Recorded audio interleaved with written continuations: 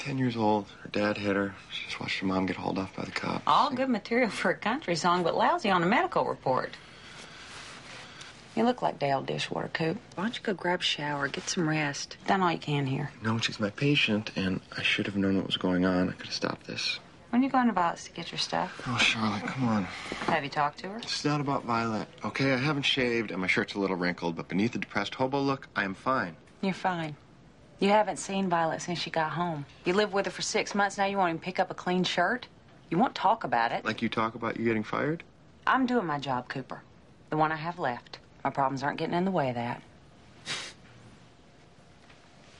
I have a patient.